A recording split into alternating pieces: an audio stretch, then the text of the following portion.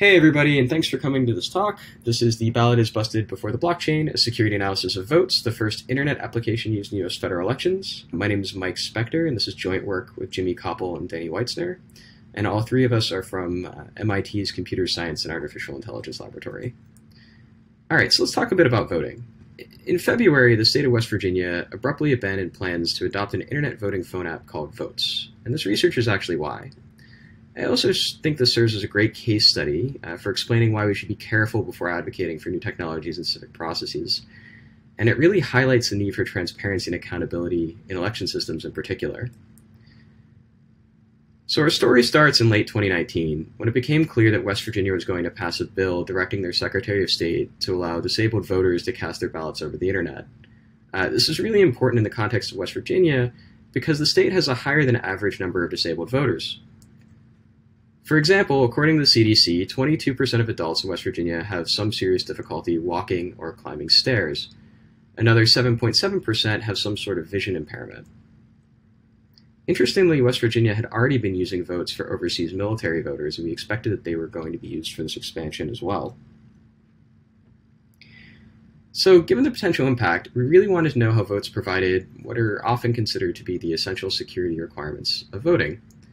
In the crypto literature, these are defined as correctness, privacy, receipt freeness, and coercion resistance. These bottom three properties are there to ensure that the voter isn't unduly pressured to vote in any particular way and can't sell their vote. Really interestingly, Voatz advertised heavily on the use of cryptography and cryptographic tools. In particular, they said they used hardware-backed key storage, mixnets, and of course, because every app has to do this now, the blockchain. And the question that we had was, is this app meant to be end-to-end verifiable, right? And end-to-end verifiability is a guarantee that allows a voter to tell if their ballot was counted correctly in the final tally. And given the use of the tools that were purported to be used here, it'd be an expected guarantee of the system. And what was really interesting about Voatz to me is that if you took a look at them from sort of a large distance, they look really good. For instance, they had this bug bounty by HackerOne. They had undergone a couple of security audits from people outside of the company. There's even some documentation of how their system worked. But the more you looked at them, the more red flags you saw. For instance, let's look a little bit at their documentation. Their documentation consisted mostly of this FAQ, and here's a link to the version that we saw when we began our analysis. Importantly, there was no formal description of how their system actually worked. And this was a bit odd, given the fact that the use of the crypto would really imply something novel that might require further explanation. There was a number of security reviews that were claimed to have occurred, but none were actually made public. And in fact, there was no public list of fixed vulnerabilities at all, which led us to believe that either the security reviews were just being kept secret, or the security reviews themselves hadn't found anything, in which case it's sort of unclear if they were any good. These reviews were done by the National Cybersecurity Center and Shift State Security, two entities I had never heard of before. The NCC was sort of interesting to look into as well. Their name originally gave me the impression that they were somehow associated with the government, and I was really surprised to learn that they weren't. They also appeared to be more of a trade association, and I couldn't find a staff cryptographer or security researcher there that I could reach out to and ask further questions. So, at a first glance, many of the cryptographic guarantees that they tried to claim in the FAQ were sort of interesting, and they look like they're real hard things to achieve. But in reality, there's really no formal definition for any of these things. For example, end-to-end vote encryption really doesn't mean anything. But if you squint at it, it sort of looks like end-to-end verifiability. So we really weren't clear on what to make of this whole thing. All right, so let's look a little bit at their bug bounty. The FAQ bragged quite a bit about having a bug bounty, and don't get me wrong, having a bug bounty at all is fantastic, except when we took a deeper look, we found it to be sort of less than encouraging. You were required to use this special version of the Voatz app, which connected to a bunch of different servers from the live version, and there was no documentation of the differences between the bug bounty and production, right? And as a researcher, this is sort of dangerous because I really would like to know what the actual version of the app is doing versus what's happening in this special environment. It also had really limited scope. For instance, we weren't allowed to look into man-in-the-middle attacks, and there was nothing allowed that required physical access. But they never really defined what physical access meant. So if I used a jailbreak to simulate a root exploit and then found a bunch of things that I could do with a piece of malware that happened to have root on the system, it was unclear if that actually was in or out of bounds. And the test infrastructure provided was also sort of wonky. There was no binary source for the servers or the server infrastructure to set up yourself, so you had to rely on their systems. And when we first tried the app, it actually wouldn't connect at all. To make things even worse, both the live and bug bounty version of the apps were obfuscated. For context, with Android reverse engineering, everything is really an APK.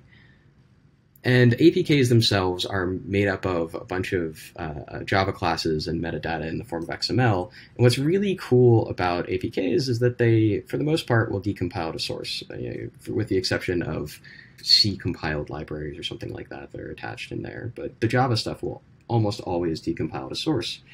So we popped Voatz into a decompiler, and the first thing that we noticed is that all function names, class names, and variable names had been changed into these random Unicode strings. This really isn't normal and is the kind of thing that's done as an additional step by some automated obfuscation tool to make static analysis more difficult.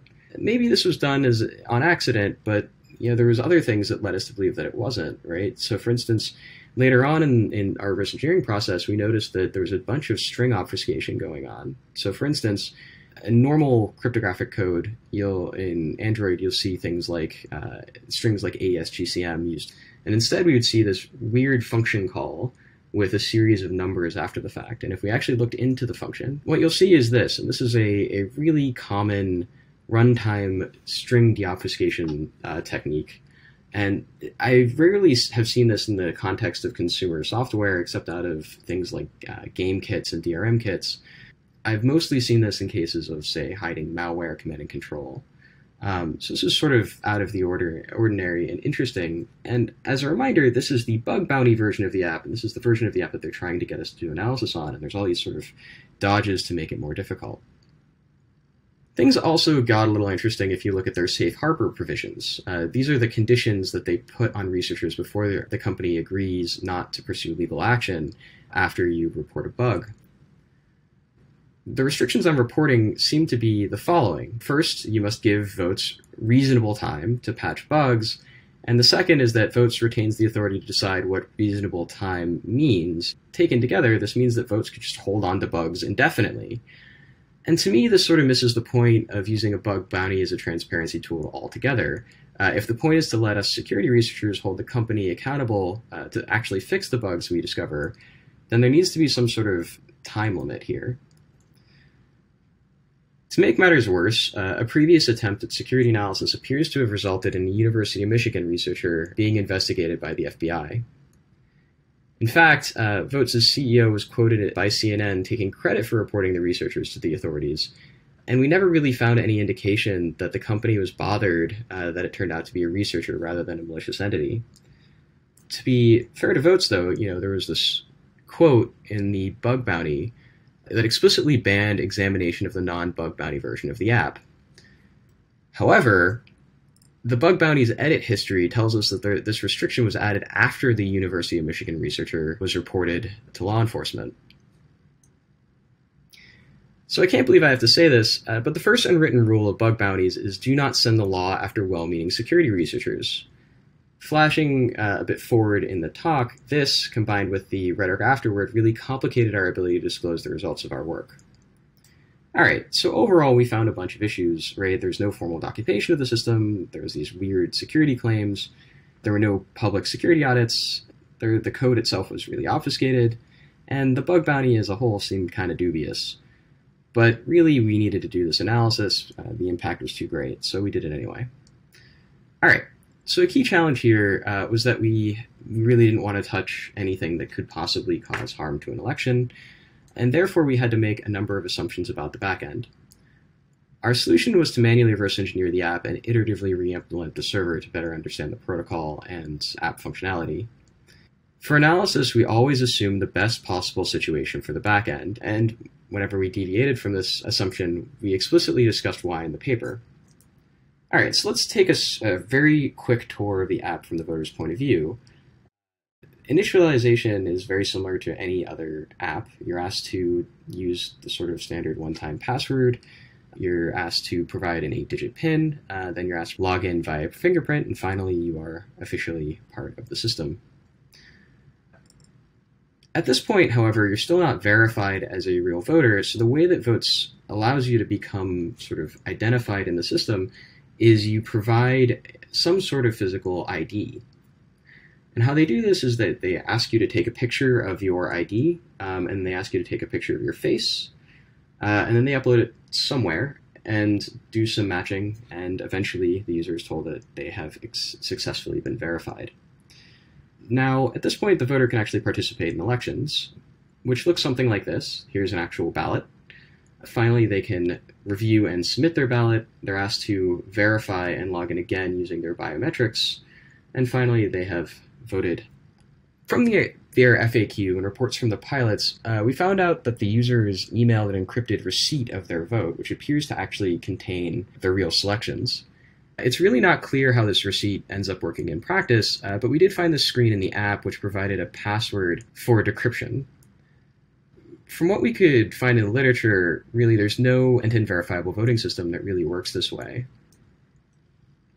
All right, so let's talk about what happens behind the scenes.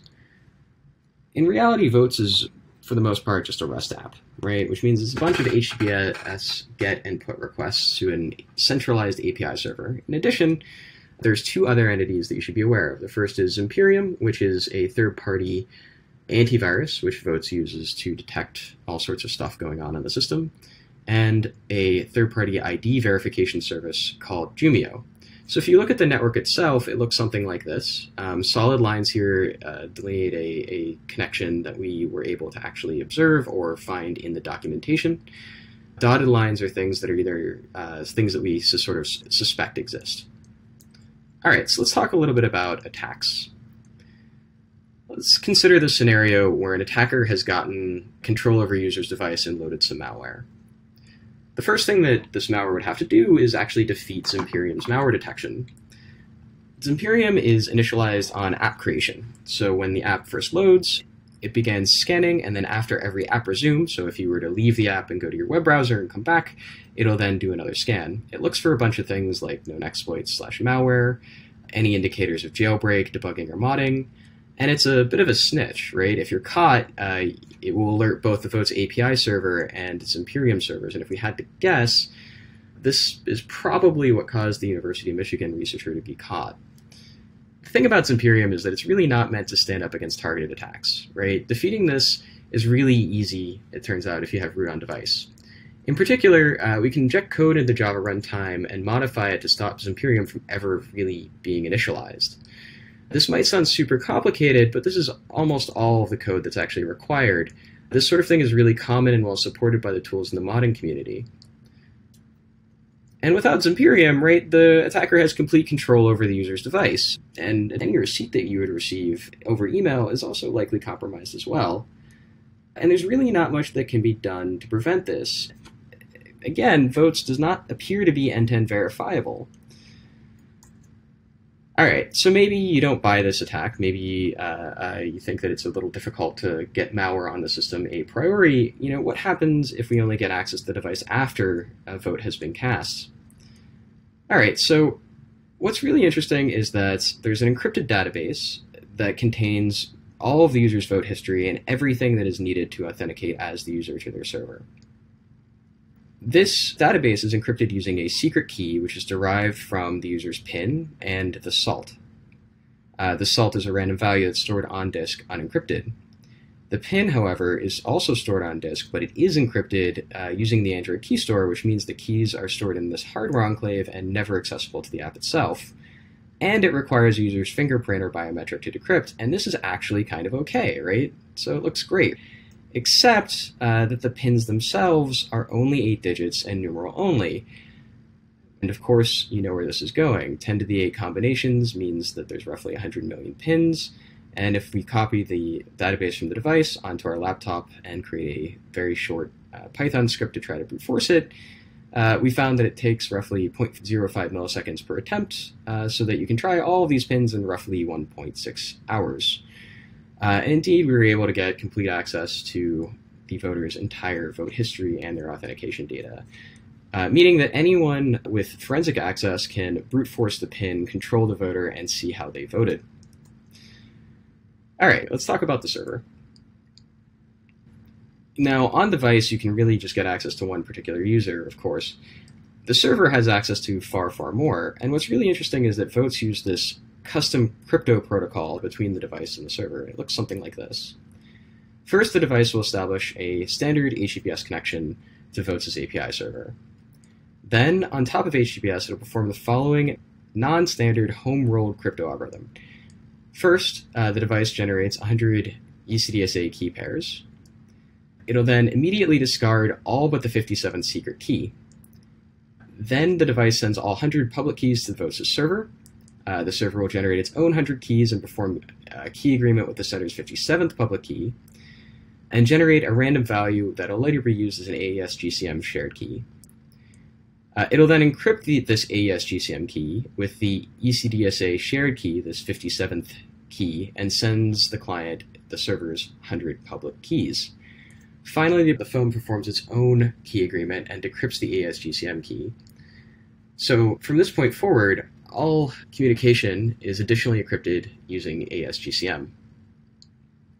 The thing is that was actually 100% of the crypto in the protocol used between the device and the server. The app actually never sees anything from any blockchain. And this includes what we would expect to exist in an ecosystem like this, which would be a proof of inclusion. The app actually never even verifies the server's public key outside of the standard HTTPS connection. So active man-in-the-middle attacks are still possible if HTTPS is broken. There's also no non-ephemeral public key sent from the device, and nothing is ever even signed. And the summary here is that the API server can really do anything that it wants, which sort of begs the question, what's the point of having this blockchain? All right. Maybe you think that it's impossible for someone to even get access to Voatz servers. We're not worried about nation states here. Let's talk about the least powered possible adversary, a passive network adversary. Now, that protocol that I mentioned, that I explained before, was non-standard and has unclear security benefits, but it isn't inherently insecure on its own.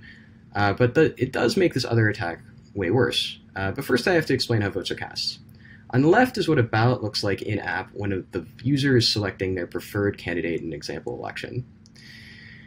This is generated from JSON strings sent by the server, which are variable length depending on the description of the candidate, various URLs, and other metadata.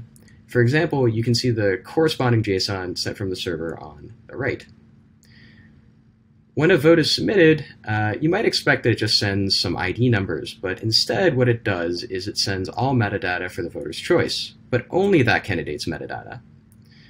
The result is a textbook sidechannel attack, which again is made far worse by Voatz's custom crypto. In normal HTTPS, the plaintext is somewhat obfuscated by gzip compression. In Voatz's protocol, however, the plaintext is encrypted before gzip even gets a chance. The result is that if you know the lengths of the ballot options, you can very obviously tell which of the options the voter selected because you cannot effectively compress encrypted data.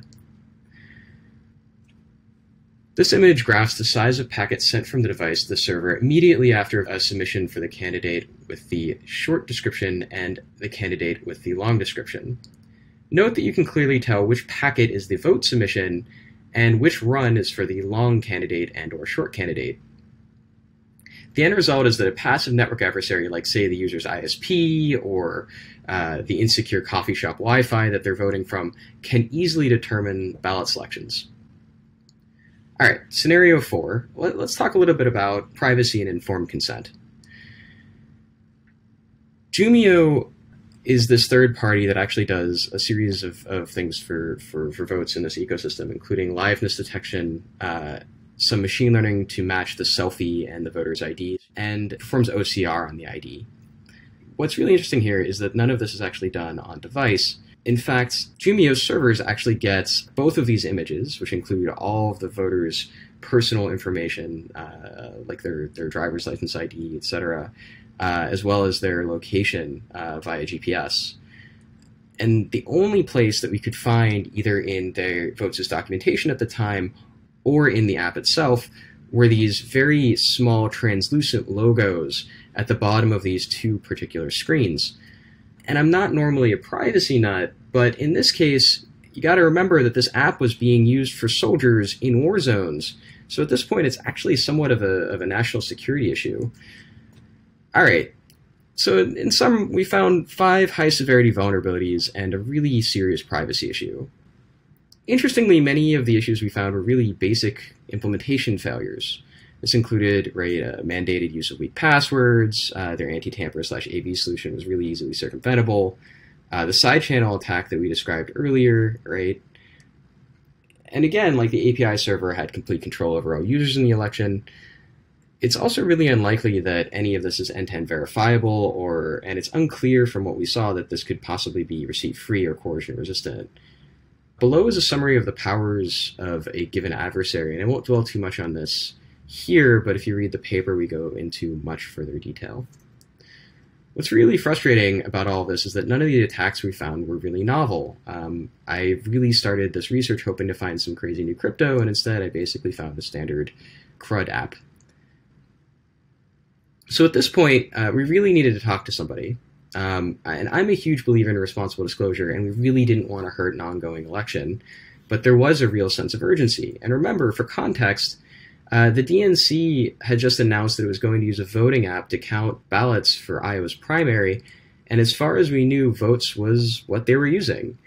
We actually really didn't think that the DNC would be crazy enough to try to launch an app right before an election.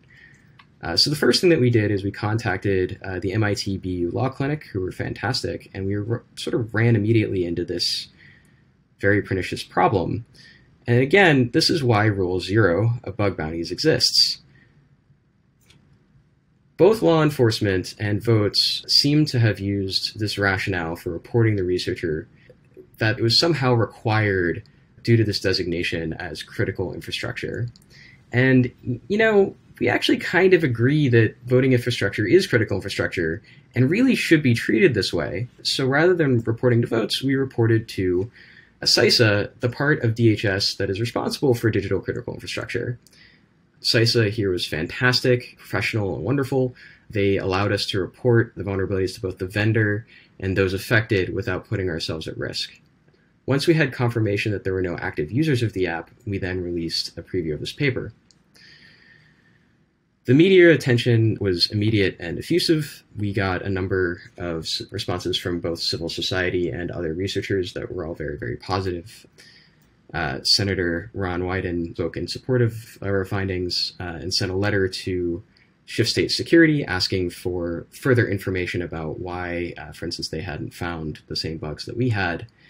And I think that the reason everyone was immediately so sure of our results actually has a lot more to do with Voatz's response to us, and which, to put it frankly, wasn't very encouraging.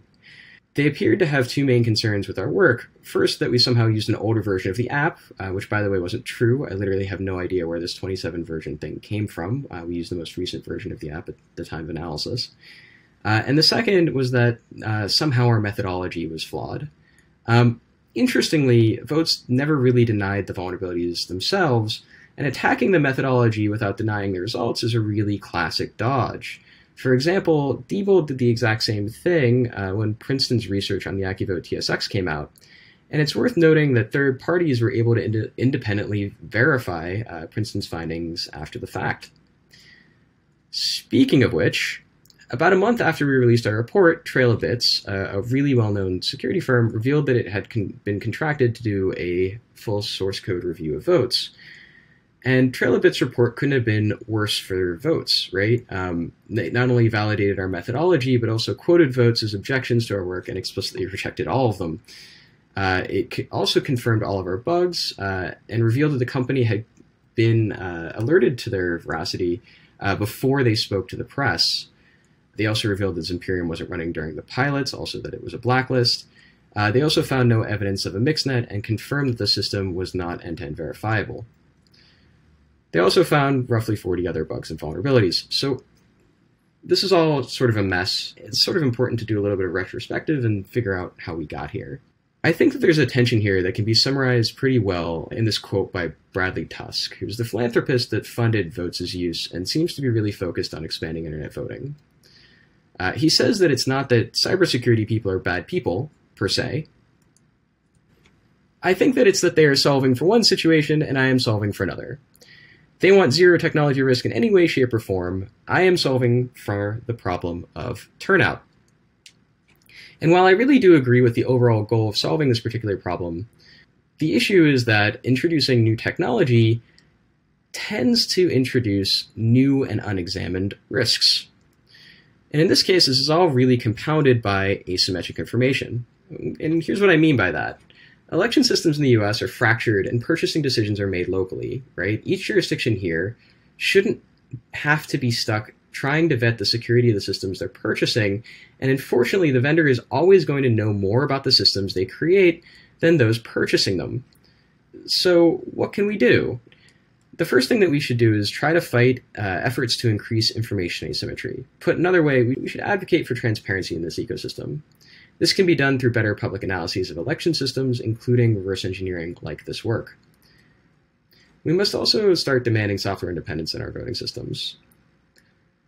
We don't really know how to do this very well with electronic-only voting, and anything where the voter gets to physically verify their paper ballot before it's sent in is really a better situation here. For instance, like mail-in ballots, in-person drop-off, and in-person voting are all great. Electronic-only return or other electronic-only systems like DREs are really, really hard to make end-to-end verifiable and really, really hard to make software independent, and we're still trying to figure out how to do this at the research level. And everything that isn't transparent or software independent, we should examine and really try to develop some replacements. Finally, it's an election year. Go vote. Thanks for watching, and feel free to reach out.